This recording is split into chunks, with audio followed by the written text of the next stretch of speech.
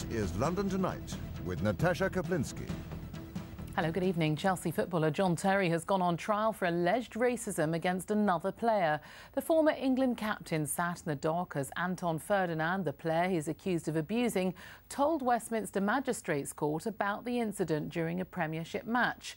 Terry is accused of using extreme and offensive language that referred to Ferdinand's skin colour.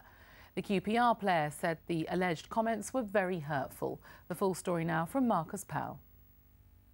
Chelsea captain John Terry, a man who now stands alone, trying out his own defence. The former England captain's accused of racially abusing a fellow Premiership player, Anton Ferdinand. Terry admits he abused Ferdinand and sandwiched the word black between the swearing, but he denies he's a racist. The air turned blue with Chelsea losing at QPR. The pair clashed. Terry claimed a penalty and swore at Ferdinand, who replied in kind, adding insults over Terry's alleged affair with a former teammate's girlfriend. Terry admitted using foul language and the word black at Ferdinand, but claims that was a sarcastic exclamation in answer to an accusation from Ferdinand that he'd racially insulted him on the pitch, something that Ferdinand says simply never happened.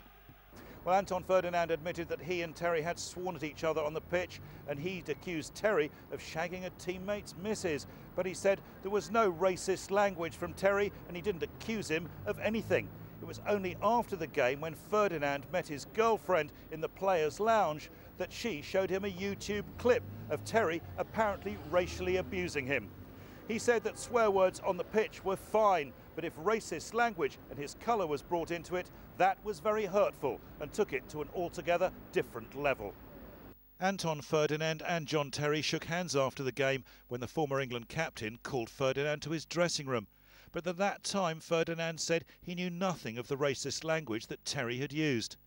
After giving his evidence, Ferdinand left court discreetly from the back of Westminster Magistrates with members of his family. JT was escorted away from the front, this time by a team of minders. He'll be back tomorrow as the case continues. Marcus Powell, London Tonight. We have some